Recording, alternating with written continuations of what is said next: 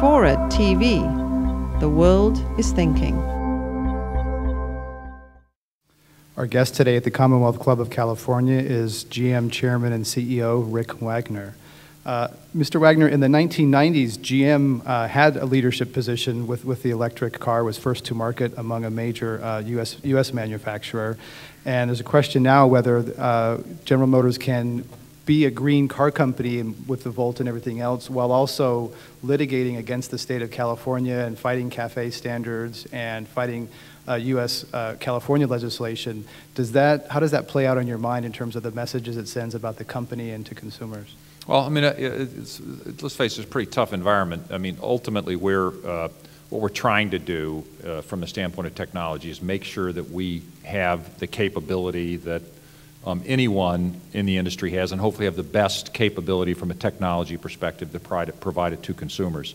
From the standpoint of the legislation here that's being fought in California, frankly, that's not a General Motors issue. That's an auto industry issue, and the whole industry has been against the legislation because I think the view has been that it's more than we can reasonably do, and frankly, the only way we could meet some of the current proposed legislation is simply stop offering vehicles that don't meet the standards here in the state. So that seems to us a rather tough resolution of the issue. So, we do have a new national standard. It's tough, I can tell you.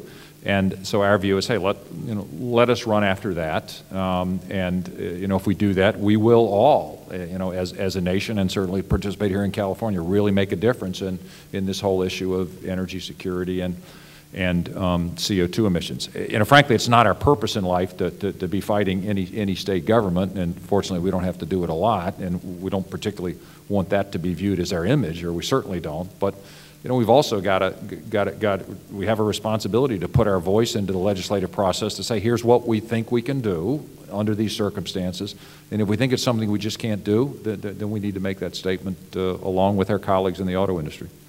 As I understand, the difficulty in meeting some of those standards is partly the product mix, the mix of cars that are sold, and if high gas prices are driving people to smaller cars anyways, isn't that going to work in the direction of greater fuel efficiency? The market, high oil prices are going to drive people to smaller cars regardless of, in addition to legislation? Yeah, it certainly will, and we're seeing that, by the way. I mean, if you look at the development in the market on the trends of segment demand, large sport utility demand is a lot smaller today than it was 4 years ago, maybe running about half. So I think consumers are acting pretty rationally.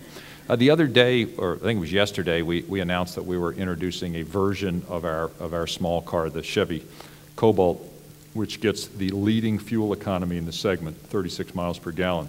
The average car for the whole range of cars, a requirement in 2015, according to the new EPA legislation, is 36. So we've got a lot of work to do to meet the legislation on the table, and we're up for the game and going at it. But I mean, I think that describes to people how across the segment we're going to have to move from kind of get across the whole car segment what the best vehicles in the small car category get today. So there's a lot of work to do to meet those standards.